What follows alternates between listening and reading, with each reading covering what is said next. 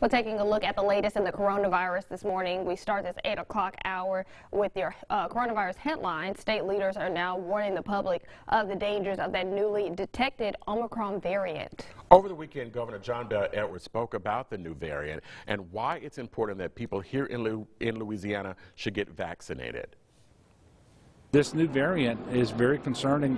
It's new, and so we don't want to panic. We know that these new variants will happen. These mutations occur as a matter of course during transmissions. This is a global pandemic, so we need to slow transmission everywhere in order to protect people anywhere else, and that includes us.